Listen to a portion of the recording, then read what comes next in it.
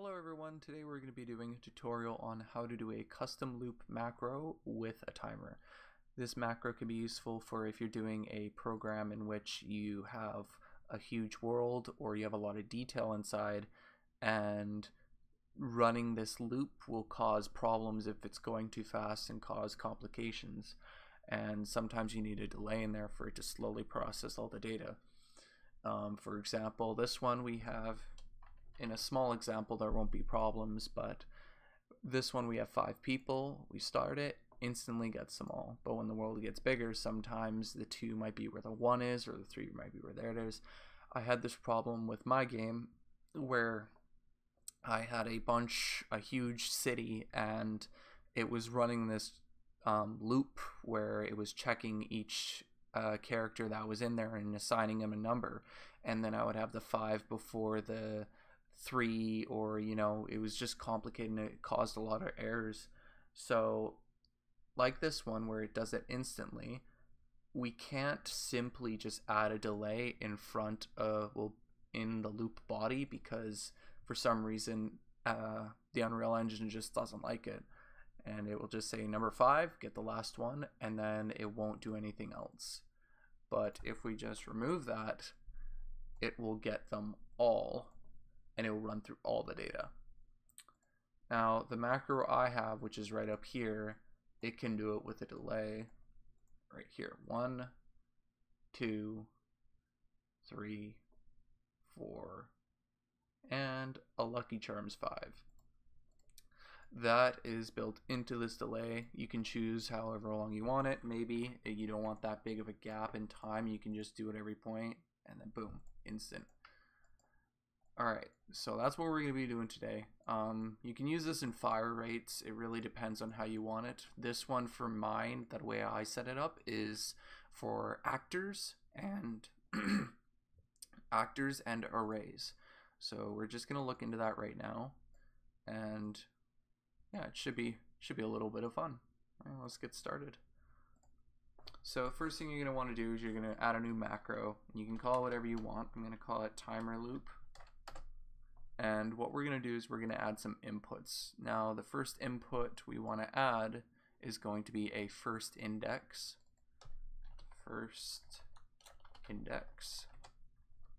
And we're going to make this an integer. And this is where, say if you want to skip a few points, or however you want to set it up, maybe you already have a preset number that you want to link into where it should start off, this is where you will plug it into. The next one is an array.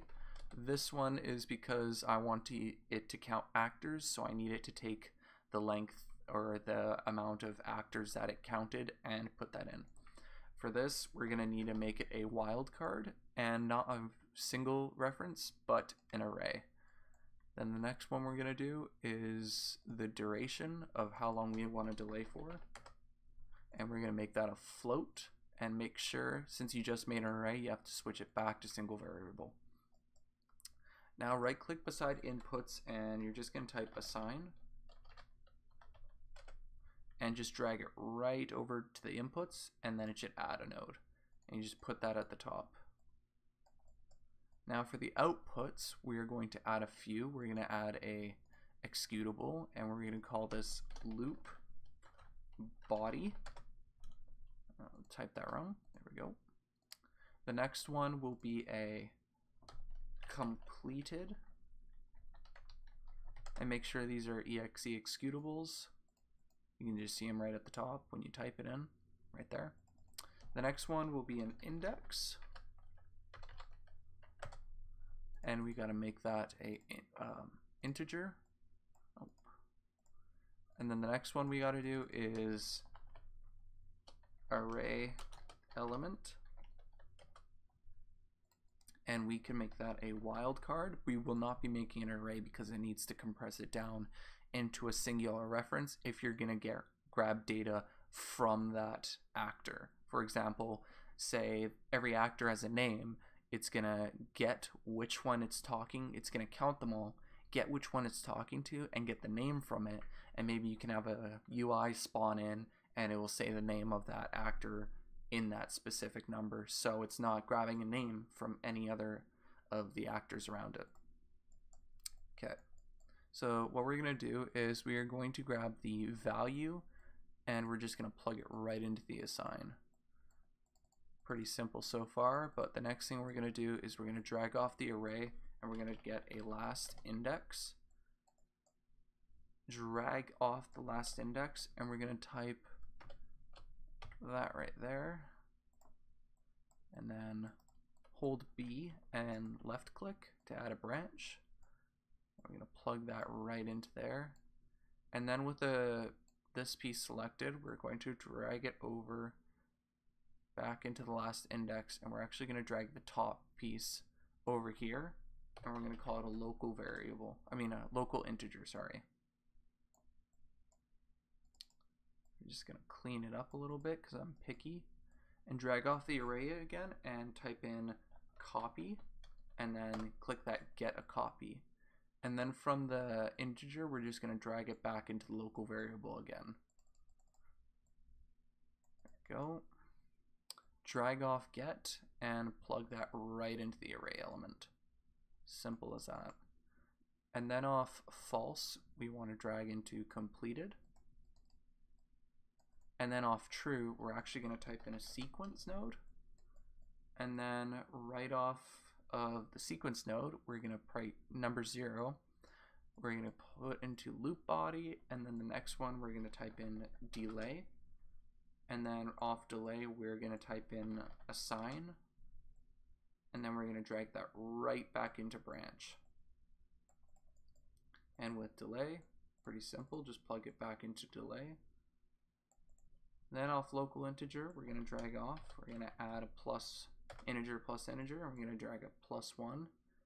And then from that, we're going to drag that straight into the value. Oh, a little high. And then off variable, we're going to plug it straight into local integer. There we go.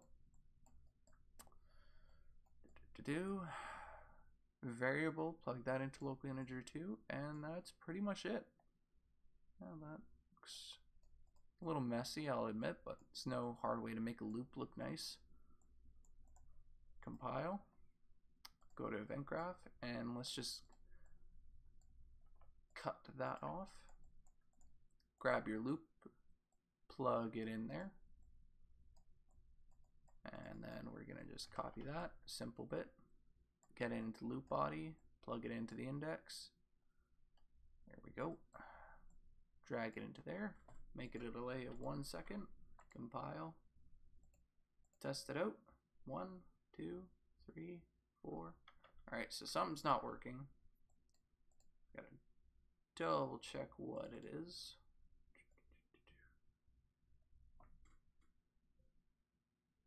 Ah, yes, I forgot to add the index. My bad. You grab the index from the local variable. There we go. There we go. Now it's all plugged in. Compile, play. 1, 2, 3, 4, 5. And there's 5 of them. There you go.